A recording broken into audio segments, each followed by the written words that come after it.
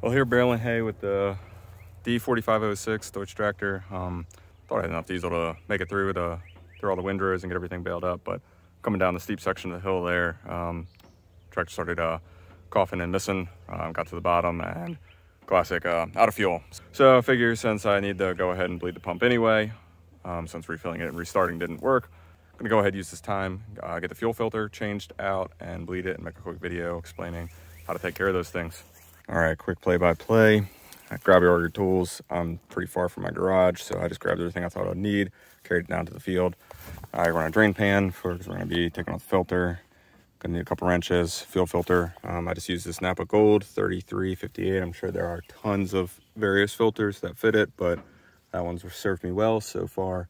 Okay, so what we're gonna be doing to change this. Step one, it's a little hard to see, but if you look down there, right there, that's your fuel shutoff on the tank. So we're definitely gonna wanna get that turned off before we get going. It'd be a bad surprise if we didn't do that.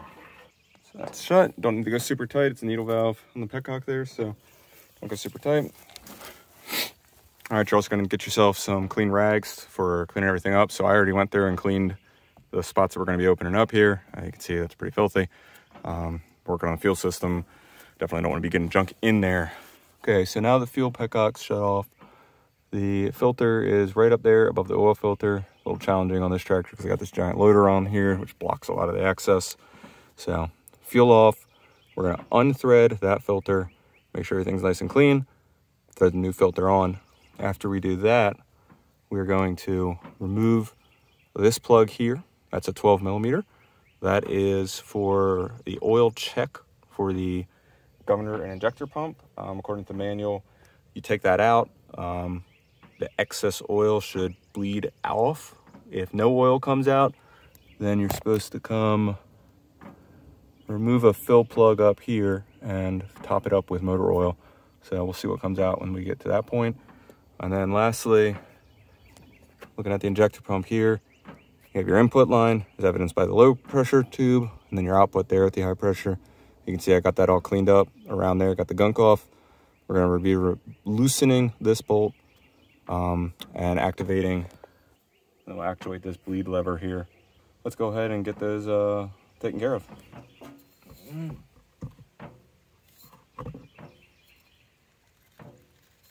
Got my drip pan here.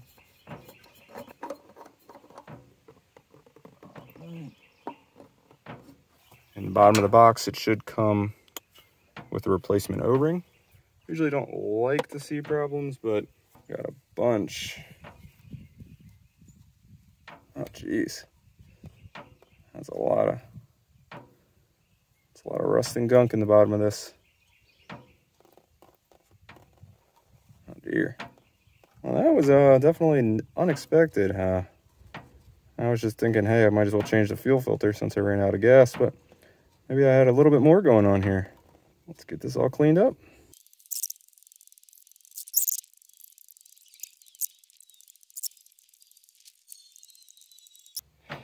Alrighty, if I was up at the garage, I would get Q-tips and work a lot more of that out, but I am not, and I still got a couple acres hay to put up before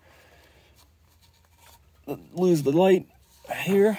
So I'm just gonna wrap up this clean. Got a good 90+% of it. I hate leaving a little bit in there, but I'm a bit of a perfectionist with this stuff. Put a little bit of clean diesel, or put a little bit of diesel fuel in there. I shouldn't say clean, I just touch my finger into the drip pan there. Got the new gasket on. Take your time. There's some thread relief down at the bottom of the threads there. You got to work it past that. Stretch it over the shoulders to get got it nice flat on this surface here. So that way the filter seals good. Since I'm not in the garage, I just pulled out the dipstick and got some oil on my finger so I can put a light coat of oil on this seal here on the new filter. All right. Little infographic. Let's make contact and then go 3/4 of a turn. So that'll put the little NAPA logo right there. Now let's get the Fuel petcock opened back up. All right, fuel tap is opened. Let's go to the next steps here. All right, you probably don't have to check governor oil bleed, but I figure since I'm here, I'll check it. Again, this 12mm bolt. And I already went through before I started filming and cleaned all this up. Threaded bolt with a bleed hole, so I saw some oil come out when I opened it up. I'm going to call that the excess oil it was talking about bleeding off. So I'm going to call that good. Again, the manual says if it's nothing comes out, to add motor oil to that top hole. But I'm going to snug that down. Call that good there. And I didn't bring all my metric wrenches, so I'm not sure what this is. It's somewhere between an 11/16 and 5/8, whatever metric size that is, but I got my nice adjustable here. All right, so that is slackened.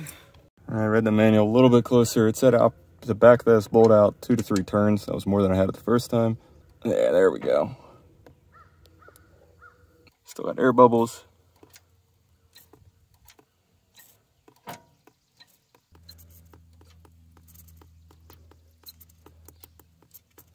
That seems to have gotten most of the air out. There was a lot of hissing and foaming there when we first started, barely at the end. Seems like a lot, but I mean, I'd guess we only got a couple ounces of fuel in the pan, and that includes what came out of the filter when I took it off, so that's nice and snug. That's all we got in the drain pan, and again, that includes what came out of the filter when we took it out, so not a ton. Looked like a lot when we were bleeding, but hey, if that helped you out with getting the fuel oil changed on your D4506, go ahead, give it a like, subscribe to the channel. That definitely helps me out. Yeah, hopefully you're up and running here soon. So I better go get this hay made before the sun goes down.